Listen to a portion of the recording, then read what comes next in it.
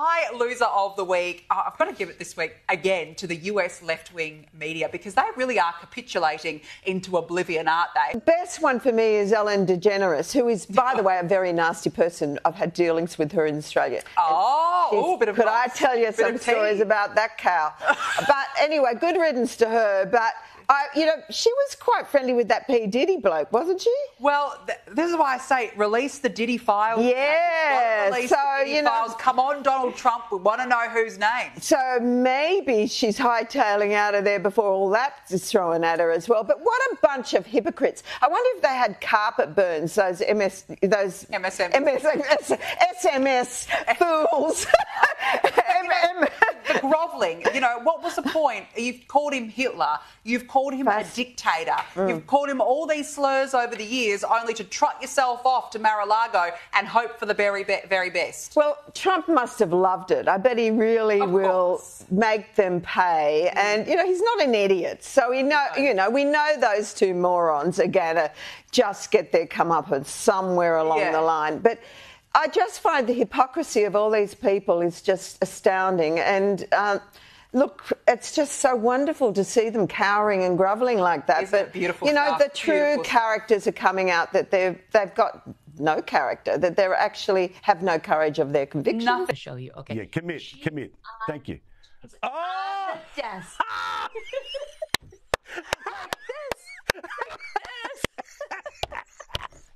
Oh my God, I should not be doing this. That's what she did. And he's sitting there in the power position like, yeah, do it, baby. Pose. Show him your brain. I didn't know that Megyn Kelly was this funny. When I look at the whole thing, everyone is mocking MMBC. All right, what does the panel think of Ellen leaving the country? Hollywood is in panic. Ellen debuted a new look in England after reportedly leaving the United States because of Donald Trump's presidential victory. I have seen a lot of people and articles coming out about this, some linking to Diddy.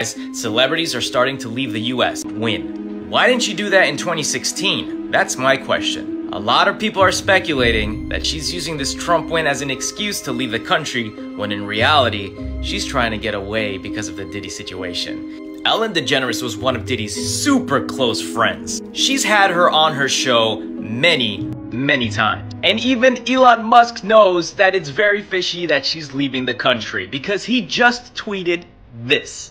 The GOAT. Elon Musk says it like it is. He is sharing this wide conspiracy that Ellen DeGeneres is actually leaving the country because the government is onto her with how close she is to Diddy. And if she's in the UK, they can't reach her.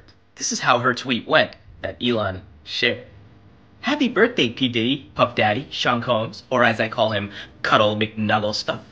You don't need to know why. Very odd. When you take a look at this actor, during that campaign period, this is what he said. American actor Rob said he would set himself on fire if Trump wins the 2024 election. Today, the guy sent this out. I have made the decision to take the next few days to check into a facility for peace and relaxation. No phone, social media, no trust, just calmness to heal my pain. Trump broke these people. He cannot even take it again. Just imagine going in to isolate yourself after. I really don't understand the kind of mentality these people have. When Trump won in 2016, we never saw this. He did nothing to any person or harm anyone. Why are they panicking like this? Especially these Hollywood celebrities. I don't get it. I want to send a message to the Biden-Harris administration. If they see this, they see this. If other bigger creators make similar messages, that would be great. You asked us to mobilize. We mobilized. You asked us to volunteer. We volunteered in droves. You asked us to donate. We donated. Over $1 billion we donated. You asked us to fight. We fought. Now stop asking us to send more money, and the fight begins now, when you know damn well the fight is now in your hands, not ours. Stop showing us that you're going to play by the rules when you know very well that they're not playing by the rules. The rules have changed. You need to take action now. If you voluntarily turn this country over to the autocratic dictator and his clown show of an administration that he's been assembling, if you let democracy fall in this country, if you let millions of people die, and you know millions of people will die under that administration, then your legacy and the one thing you will be remembered for in history is allowing democracy to fall in the United States. The Biden-Harris administration will be known throughout history as the administration that let this country turn into an autocratic dictatorship, and you know we'll never get it back. If the options are dictatorship or civil... This one is indirectly calling for civil war. Insane, right? They are still having hopes that something can be done. It is crazy at this point. If you still have that mentality, people are gradually even going out. You are still here spewing these. All right, what does the panel think of Ellen leaving the country? Oh, this I find so fascinating because first Ellen is canceled by the left. I mean, she said, I was kicked out of show business. That wasn't from the right.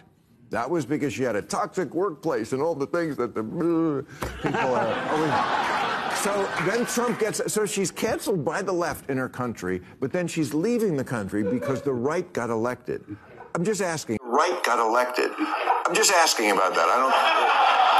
Doesn't completely compute, right? Did she sell her house? You think she's really going to leave? Yes, she's already there. Where? And she announced it. England. Cotswold. England. Yeah. Yeah.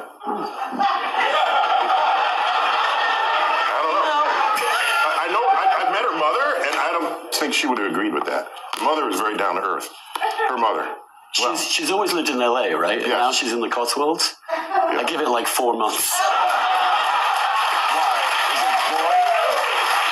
And by the way, you heard Fareed Zakaria report that the GDP per capita of the UK, if it were a state of the United States, would be 51st.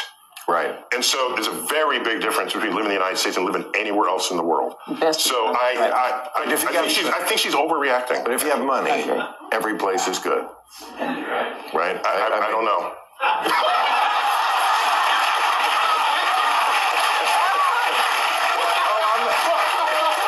not crying for you. Right. What's your speaking fee? When their normal salary Maybe is... she'll come back home for the holidays. We don't know. No. All right.